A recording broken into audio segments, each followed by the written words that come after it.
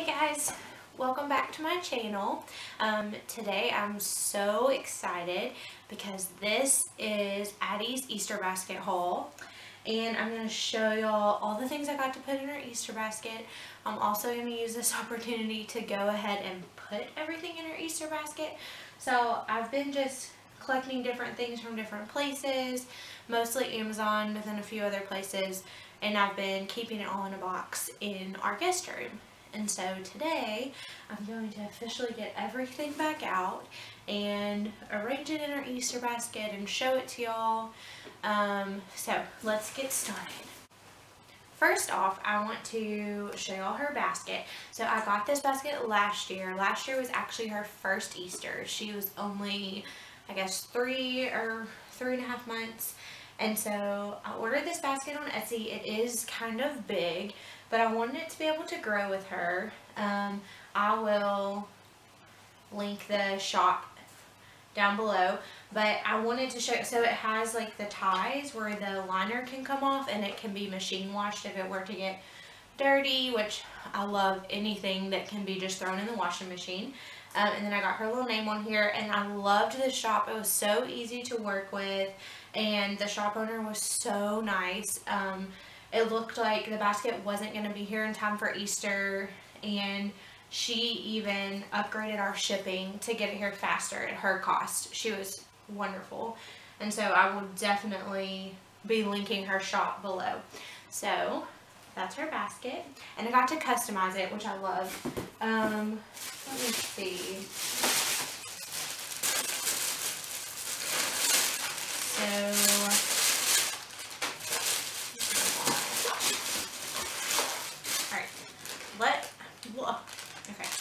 Let me start with Easter grass. Can I just say I absolutely hate Easter grass. I feel like it is a necessary evil for Easter.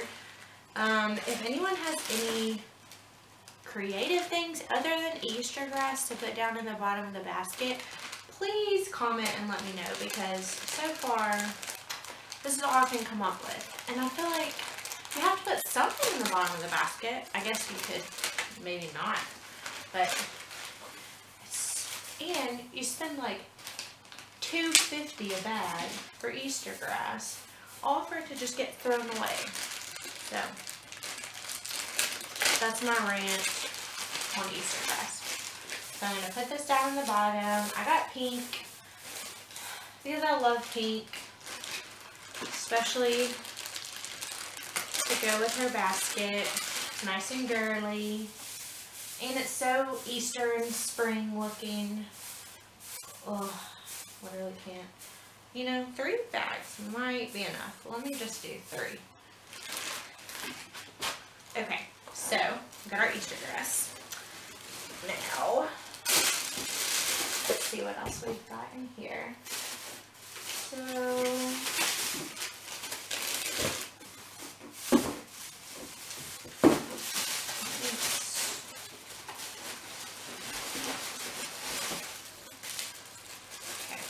I'm a huge fan of books, so Addie's Easter basket is going to have a ton of books.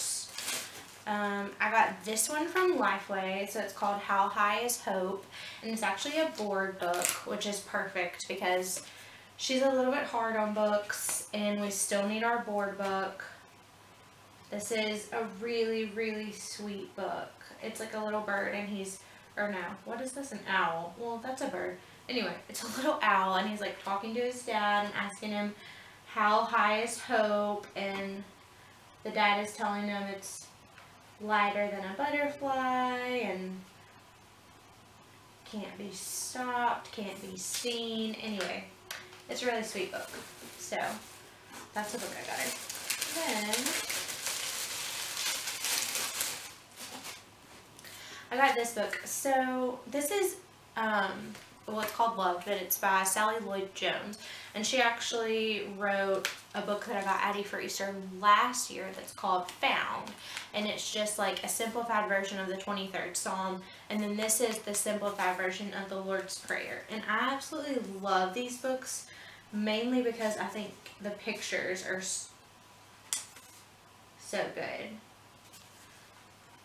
But it's just the like a kid's version of the Lord's Prayer. So sweet. And it's a board book also, so that's perfect. So I'll put that in there. I may have to rearrange this once I get going. What else is that? So I want to do my Amazon stuff last. Well, yeah. Okay. So I got this little bubble machine at Walmart. I just saw it on the Easter aisle with all the little basket stuffers. It was only a few dollars, but Addie absolutely loves bubbles right now, and she can't blow them herself. And so I think this would be perfect to have just a little bubble machine. And I thought the colors were cute. So it does say that it needs three AA batteries that are not included, so I'll have to get Andrew to take care of that. I'm sure he has some batteries laying around. There's that. Okay, so I found this little bunny at Hobby Lobby today, and I honestly, like, this thing could break the first day that we have it. It was super cheap, but let me just show y'all. I thought it was so cute. I don't know if it'll do it. Let me see. It like hops. So anyway, Addie, actually I tried it out. Addie was with me and she was laughing and laughing and she thought it was the funniest thing. So I thought that's a cute little thing to put in her basket. Okay, so I got bunny grams. Addie is not a big eater of very much of anything. She doesn't really even like fun stuff like ice cream or cake. So I didn't get her any candy. She's also kind of young for candy. There's not very many things she could reasonably chew. But I thought I would fill up. I got these little they're carrot-shaped eggs. I got them. They were 3 to a package at Hobby Lobby, and they were $2.99. And so I was gonna just fill these up with some bunny grams. And for all of y'all that are cringing that I'm about to put these bunny grams in here without cleaning the inside of these eggs, sorry. Sorry, Mom.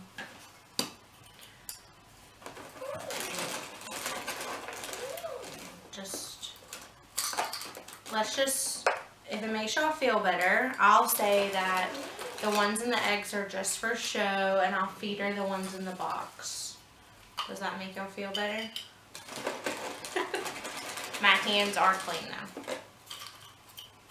Although I've been opening all those packages, so listen. Look how cute that is. I love it. Okay, so I fill up all 3 of these and just have these down in her basket. She's honestly never tried these, but I saw these on somebody else's Easter basket haul that they were getting these bunnies, and I thought that was a great idea because she can definitely eat graham crackers, so this was perfect candy substitute. And they're Annie's, so they're organic, even better. Last one. Okay.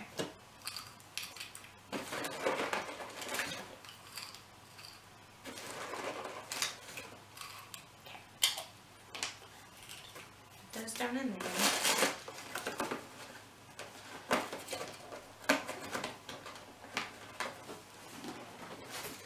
Alright, so that was everything from there. And then, I got this little fork and spoon set. It's Munchkin. I got it at Target. I think it was like $3.99 or something. We don't have her fork and spoon yet that she can practice with or hold, and so I thought that was perfect because it's a bigger handle and it has the ledge on it that's supposed to keep them from like sticking the whole thing in their mouth, which she certainly does with her little skinny spoon that we feed her with. So I'm excited for her to try this.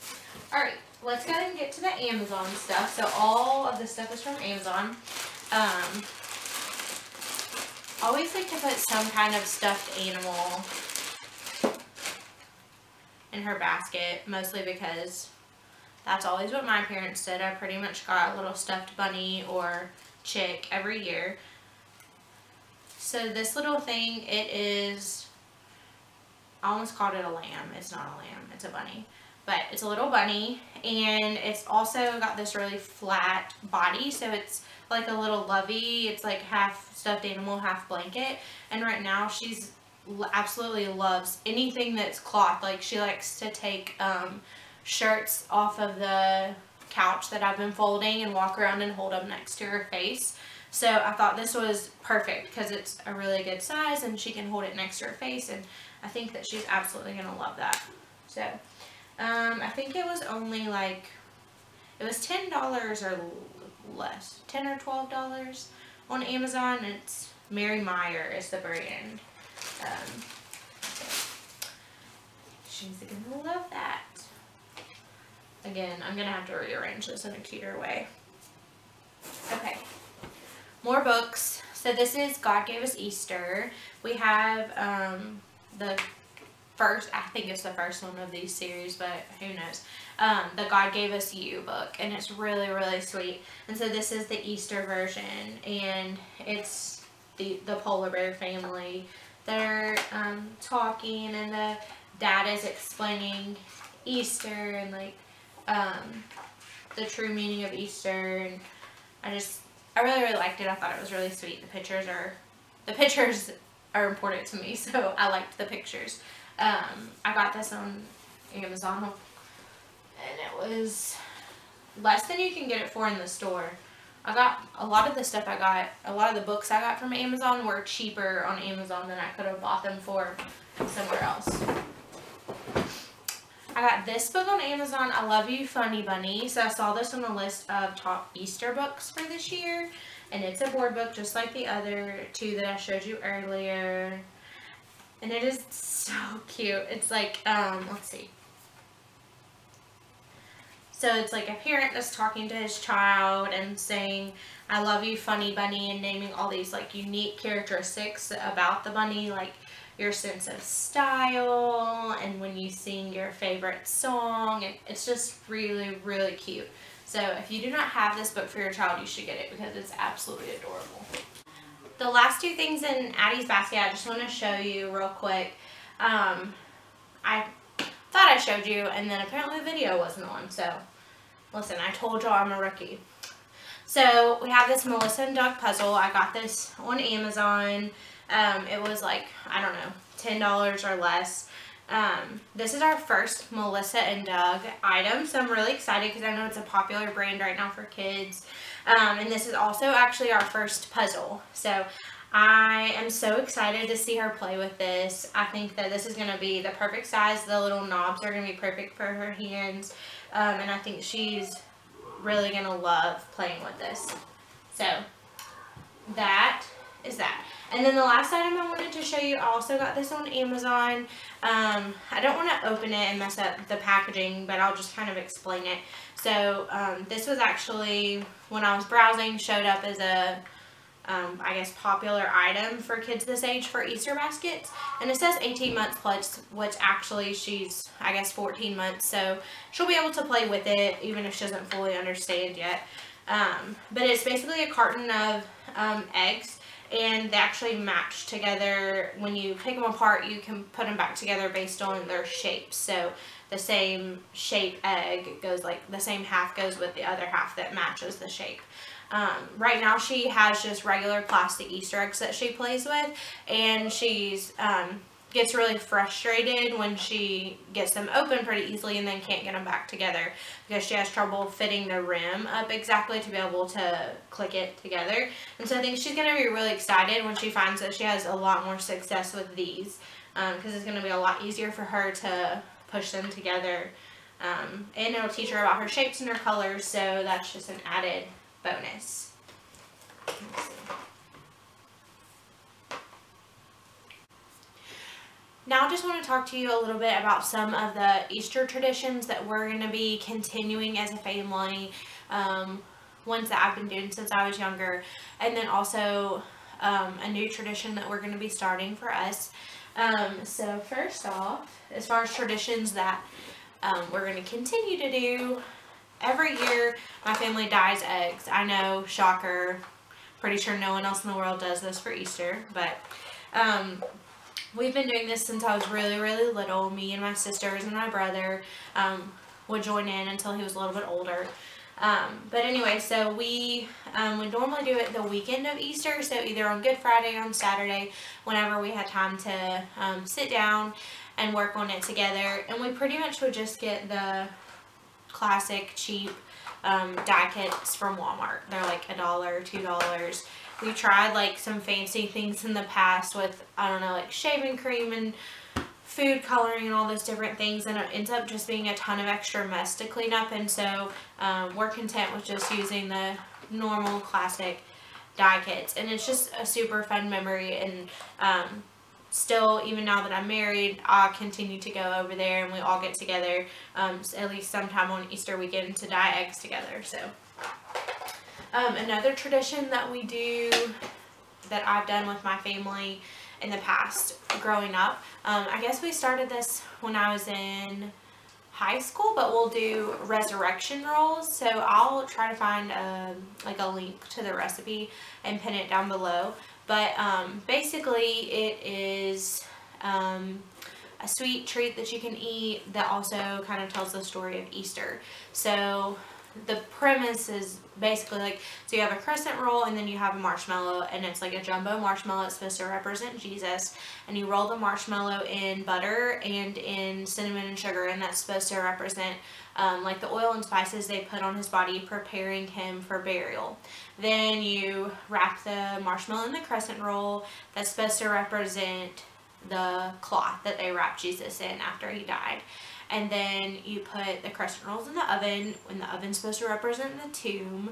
So it gets a little confusing here with the theology, so just don't get too deep into it, guys, or you'll just confuse yourselves.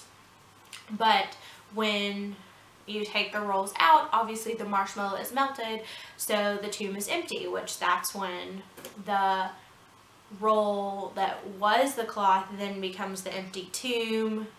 And I'm pretty sure no one else knows or cares about that except for me. So it's delicious, and then also it keeps the story of Easter and the reason that we're celebrating in the forefront of your mind. So we get together as a family and we do this, and it's a fun time, but also it's a physical reminder, like going through those different steps reminds us of what we're truly celebrating and the story of Easter. So we'll do that at some point. We normally do it the same day we dye eggs. It's just like a nice little treat, something to eat after we're done dyeing eggs. So one tradition that we're going to be starting that's new for our family, me, Andrew, and Addie, is something that actually I did when I was really little, like elementary, middle school, and then kind of phased out of it as we got older. But it's resurrection eggs. So I got this on Amazon, but this is a new set of resurrection eggs. And actually, we should have started this on Wednesday, but we'll be starting it tonight. And let me just show y'all, guys. So, what this is, so basically what it is your child will open one egg every day for the 12 days leading up to Easter. So like I said, we should have started it Wednesday, but we'll just have to double up on some days. But they'll open an egg, and it'll have a item in it, like this one has a spear, and then there's a manual that comes with the resurrection eggs, and it has a page for wait, on the English side, okay, it has a page for each of the eggs. So you open it, it's a spear, and then you read the page about what that item is and how it relates to the Easter story. And they are in a certain order, like it has the order on here, so it's like blue egg, pink egg. Anyway, you just go in the order that it tells you to. Another thing that I actually got also on Amazon that goes along with the resurrection eggs is this book. So my family did this book with the resurrection eggs instead of the manual most years, and that's probably what we will do. So it's called Benjamin's Box, and it was written separately but in conjunction with the resurrection eggs, and it's basically a fictional story, but each page goes through part of the story. So with each egg you open, you read a page of the story. And it's about this little boy, Benjamin, and his treasure box. And his treasure box is full of all of these items. So it's as if, it's written as if he was a witness to the Christmas story, not Christmas, Easter story, and picked up all of these items along the way and kept them in his box. And so I personally, as a child, really enjoyed this story and enjoyed this book. It's a lot more relatable as a child to have a storybook about a child that was there at the Easter story, and it was really cool to, as a child, to imagine that, to imagine what it would have been like as a kid to be there, you know, to get to see Jesus and get to see the different events that unfolded during Easter week. And so I'm really excited about this book because I really have a lot of fond memories attached to reading it, or to my mom reading it to us. So I know that Addie is still a little young to fully understand this or be able to get the meaning of it all, but she'll be able to open the eggs and pull out the object. She won't understand what the object is or even what it means, or what if she's supposed to eat it or throw it on the ground, and she won't understand the story.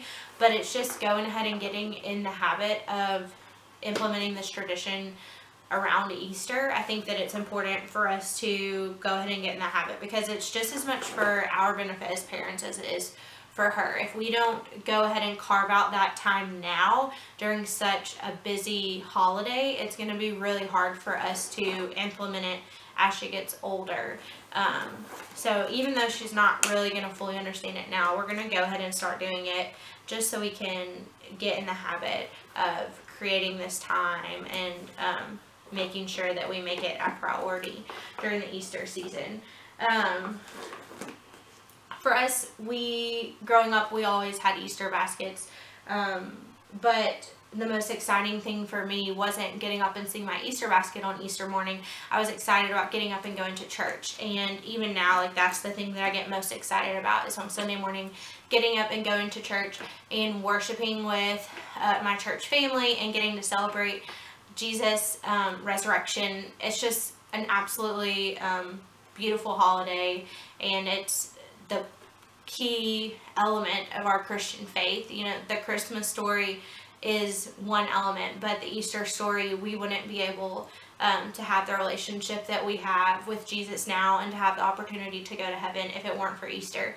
And so to me, Easter is not more important than Christmas, but in a lot of ways more exciting for me than Christmas.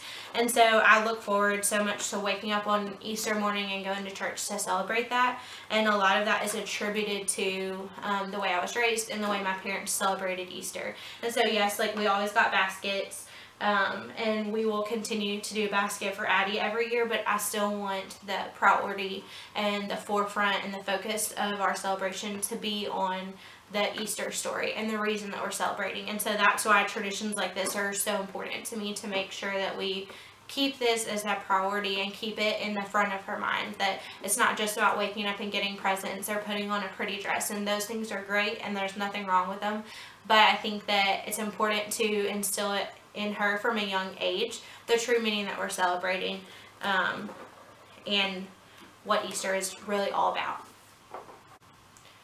That's my Easter basket haul. I hope you guys liked it. If you did, give me a thumbs up and comment below. Let me know if you want to see more videos like this, or if you have requests for other types of videos. Make sure you subscribe to my channel and share this video, and make sure you turn on your notifications if you want to continue to see more videos from me. So thanks for watching.